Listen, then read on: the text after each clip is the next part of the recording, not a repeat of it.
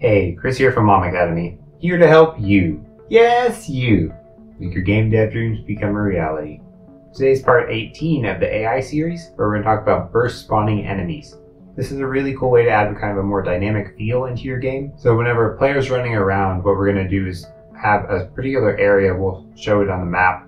So whenever we enter that area, we will start spawning a configurable number of enemies and configurable enemy types. We can, of course, add many of these throughout the level, and the way we're setting it up, each area can spawn different enemies and different numbers of enemies at a different rate. Then what we can do is actually extend this so we can do some other kinds of triggers other than just area-based. We can do something like a time-based trigger, so we can configure maybe so far into the round it will spawn more enemies, and at a different time it'll spawn more of a different kind of enemy, that kind of a thing. And before we go any further, I just want to give a huge shout out to everyone who's supporting me on Patreon right now. I really appreciate it. Every bit helps the channel grow, reach more people, add value to more people, and that means that more people are making their game development dream become a reality. If you want to help me in that cause, you can show your support on Patreon, patreon.com/LlamAcademy. You can get your name up on the screen, you can get a voice shout out, and some other cool perks.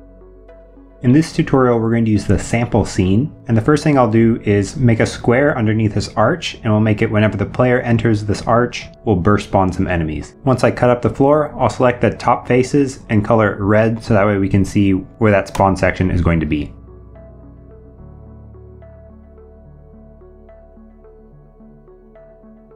Then I'll create a new Pro Builder cube and set it to be a trigger. Then I'll size it so it's the same size as this red floor that we just put together.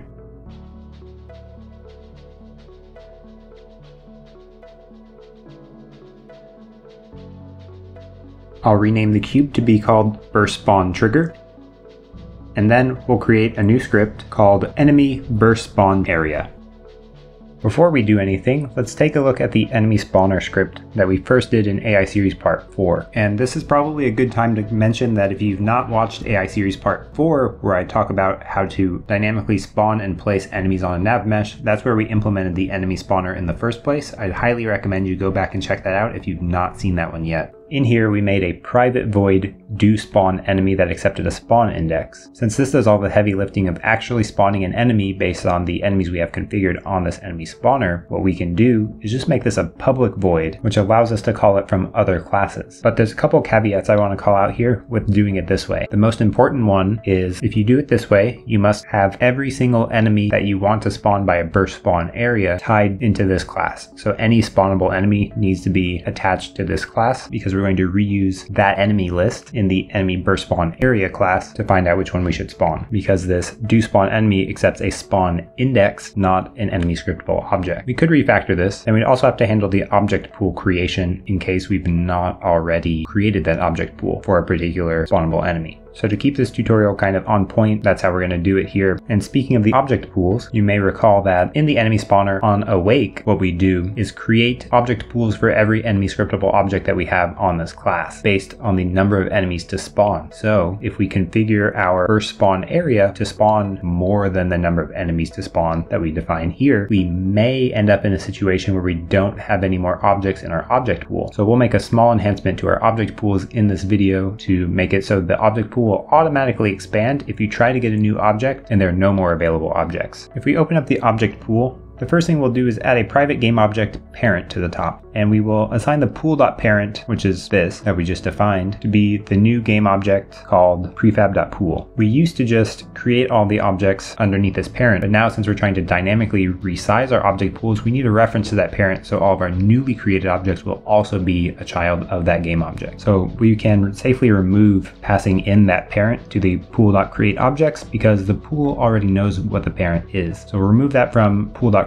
and also from the private void createObjects that accepted the parent. What I'm going to do is cut out the code that we do in this loop and move it down to a new private void create object. Since we want the same code to execute every time that we're going to create an object, and we're not only going to create them from this create objects function now, we'll also do it if we have no available objects in our pool, it's much nicer to be able to just call this one function to create them instead of having to copy paste this code and then manage it in two places. I'll also rename the parent.transform to be the capital P parent transform, which is the class member variable parent that we're putting all of our objects under. Then we'll scroll down a little bit to where we do public poolable object get object, and in here we'll check if the available object pool.count is 0, meaning we have no available objects. In there, we'll create a new object, and remember that as part of creating a new object, the poolable object adds itself back into this available object pool, so we can safely execute the rest of this function without worrying that we won't have any objects in the pool. We'll open up the EnemyBurstSpawnArea class and add in some private serialized fields, the EnemySpawner, because we want to reuse some of the enemy spawning logic that we used in this class. We'll also keep a private list of enemy scriptable object called enemies, and this will be the list of enemies that will spawn in this burst spawn area. This way, for each different enemy burst spawn area, we can configure different enemy types that will spawn whenever the player enters that area. We'll also have an EnemySpawner.spawn method called spawn method. That way we can again choose the ratio of each enemy, where it can be completely random, or we can use a round robin spawning method. We'll also include a private int spawn count, set that to 10 by default. That'll be how many enemies to spawn whenever the player enters this area. We'll also add a private float spawn delay and set that to be 0.5 by default. That'll be the delay between spawning each one of these enemies. So with these defaults, we will spawn over the course of 5 seconds 10 enemies. And the last variable that we'll set up here is a private coroutine spawn enemies coroutine. That way we can make sure that we only trigger this trigger one time. We'll then implement the magic unity function private void on trigger enter, which accepts a collider other as an argument. And what we'll do is check if the spawn enemies coroutine is null, and if it is, then we will start a coroutine called spawn enemies and assign the return value of that to spawn enemies coroutine. Now let's implement the spawn enemies coroutine. That's private IEnumerator spawn enemies. We'll define a wait for seconds wait to be a new wait for seconds with the spawn delay, and then we'll do a simple for loop for int I equals 0, I less than spawn count, incrementing I by 1 each time. And inside here we'll check if the spawn method is round robin. Then we'll do EnemySpawner.doSpawnEnemy, EnemySpawner.enemies.findIndex, and we'll put in a delegate function here, enemy that arrow enemy.equals, and we'll look at our enemies list that we've defined in this class and find the index of I modulus enemies.count. Longtime viewers of this tutorial series will recognize this code from the enemy spawner, where we did the exact same thing to get the spawn index of an enemy using round robin spawning. We do the spawned enemies modulus enemies.count, which will cycle through all of the available enemies up to the number that we have, and then it will restart from the beginning. And if the spawn method is random, then we'll do EnemySpawner.doSpawnEnemy, passing in the EnemySpawner.enemies.findIndex, doing another delegate function with the enemy fat arrow, doing enemy.equals enemies indexed by random range 0 to enemies count. And actually, this won't work as we anticipate it working, because the way findIndex works is it invokes this delegate function for every enemy in that enemy's list, meaning we will get a new random range every time that we're checking if this enemy is equal. So we're actually going to come back and move that random range count up out of here. So above this, we'll do int index equals random range 0 to enemies.count. Instead of doing that random range inside the indexer of this class enemies, we'll pass in the index. That way we've only calculated the random index one time, and then we pass that same index into this delegate function. Then we yield return wait, and at the end of this coroutine, what we want to do is destroy this game object. Since we've already done all the burst spawning that we want to do, there's no point for this game object existing anymore. So we can safely destroy it. You can also just disable it. It doesn't make much of a difference really. If we hop back to the Unity editor, we'll select the burst spawn trigger, and we'll change the layer to be from default to enemy attack radius, because remember that the enemy attack radius collides with a player and nothing else. So that's a perfect layer for our burst spawn triggers to be on. We'll then attach the EnemyBurstSpawnArea script to this object. We'll drag the enemy spawner reference to the enemy spawner field, and I'll select two enemies that we can spawn. Let's use the tall enemy and the homing ranged enemy. We'll use the random spawn method, leave the spawn count as 10, and the spawn delay is 0.5. I'll drag the scene view so we can watch whenever they spawn, and I'll make sure that my enemy spawner will only spawn one enemy.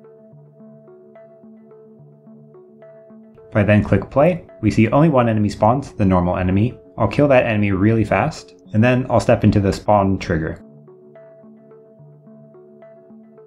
and we'll see across the level several tall enemies and some homing ranged enemies also spawn all across the level. So that's pretty cool, but what if we wanted to spawn only within the bounds of our burst spawn area? To make it spawn only within the bounds of a burst spawn area, what we need to do is first modify the enemy spawner to accept a spawn position on doSpawnEnemy. So we'll update that method signature to say it accepts an int spawn index and a vector3 spawn position. A little bit below in here, we sample position based on the nav mesh triangulation, and that's not what we want to do in all cases. So we'll cut out that piece where we take the int vertex index equals random range 0 to triangulation vertices length. We'll move that up into the spawn round robin enemy and the spawn random enemy functions. We'll do that by actually creating a new method, and we'll call that choose random position on nav mesh. And in there, we'll just cut this line about the vertex index and also the triangulation vertices indexed by vertex index and paste that in here where we return the triangulation.vertices indexed by vertex index, because that returns in world space coordinates of vector3, right? And then whenever we call doSpawnEnemy from spawn round robin enemy or from spawn random enemy, we'll just pass in the second argument to be whatever the return value of choose random position on nav mesh is. And we'll replace the navmesh.sample position, the first argument, to be the spawn position that's passed in. So we'll still sample a position just around wherever the user passes something in, and we'll update this error message that's trying to use a triangulation still, and we'll pass in the spawn position there. So that way we know from this error message that, hey, wherever we called this from, we're passing in some invalid parameters. And that should be it. Now this will spawn at, well, it'll try to spawn in any arbitrary position that we pass in, and it'll log an error if it can't spawn for any reason. Next up, we'll open up the EnemyBurstSpawnArea. At the top, we'll put a require component type of collider, because this is a trigger, so it needs to have a collider anyway. Before, we just didn't need to reference it, but now we do. And we'll also create a private bounds and call it bounds. On awake, we will get a reference to that collider by doing collider equals get component type of collider. And then we'll assign our bounds to be the collider.bounds. This will give us the most generic representation of where inside of this collider can we spawn something. If we have a really weird shaped mesh that we're using as a collider that's not easily encased by a cube, then we may try to spawn something a little bit out of this area. Because of how bounds works, it kind of is a bounding box around our object. You can see some of these examples here that in some cases, if you're not careful, you can get a not good result with this code, but this is also kind of the most simple code to get this working in most cases, where you're going to be using a box or a cylinder or something like that. And then we'll scroll down to the spawn enemies coroutine, and wherever we're calling doSpawnEnemy, it's complaining because we don't pass in that second argument, the position. So what we'll do is pass in a new vector3 where we pick a random range between bounds.min.x and bounds.max.x. So that's anywhere from the smallest x to the largest x value that we have here. We're going to put it at bounds.min.y. So the assumption here is that you place this object on top of the nav mesh directly or within 2 units of the top of the nav mesh. If you're going to structure it differently, then you need to reconsider what value you put in here for this y. And for the z, we'll do the same thing we did for x, random.range between bounds.min.z and bounds.max.z. So we're picking within a 2D rectangle on top of the nav mesh within the bounds of this collider. And since I need to use this exact same code just below here, I'm going to extract it to a function, so if we ever want to change it, we can change it in one place and affect both spawn methods at the same time. So we'll make a private vector3 get random position in bounds. We'll make it return a new vector3 exactly what we just put, and I just cut and pasted here. And then for the second argument of doSpawnEnemy, we'll just call get random position in bounds, and it'll give us a random position in the bounds. Then if I hop back to the Unity editor and click play, and then I walk into this area, we'll see all of these enemies spawn within this cube that is the red box. So that's more of a feel that you kind of expect with a burst spawn within an area, is generally those enemies spawn in that area, right? But I can't leave you here. There's one more scenario that I think would be really cool, and that would be if you enter in one area, you want the enemies to spawn in another area. That's really cool on dungeon crawlers. If you enter in some place, you'll have them spawn in some large area or some small area that's a little bit off screen, and they just come at you out of nowhere. So how can we do that? We'll open up the EnemyBurstSpawnArea again, and at the top we'll add another private serialized field, the collider, and we'll call it spawn collider. On awake, we'll check if that spawn collider is null. If it is, then we'll assign it to the get component collider, so this collider. So that way it'll work the exact same as it just did if we don't assign a collider there. But if we assign a collider, then we can have it spawn within the bounds of that collider. We'll hop back to the Unity editor, and I'll create a new cube cube and put it over here in this little mazy section and just have them spawn in one section of this. I'll again set it to trigger, and since I'm not going to do any kind of on trigger enter or anything like that, I'm going to leave the layer alone. It doesn't really matter what layer it's on. I'll rename it to be called Spawn Area and set it as a child of the burst spawn trigger, and I'll drag this collider to be the reference of spawn collider. If I then click play and I walk into this red area again, we'll see those enemies start spawning over there instead of on top of me. That's perfect. So now we've gone through spawning anywhere on the level randomly, spawning within this area, and spawning within a target other area. I hope you got a lot of value out of today's video and you understand how to implement burst spawning whenever a player enters in some trigger. But I'm going to challenge you on your own, take what we did today and implement that on a time-based trigger instead of an area-based trigger. If you have been getting value out of this video or this series, please consider liking and subscribing to help the channel grow, reach more people, and add value to more people. There's new videos posted every Tuesday and sometimes on other days too. If you have any questions, if you have a suggestion for a topic, or if you're implementing AI into your game, drop a comment down below, and I'll see you on the next video.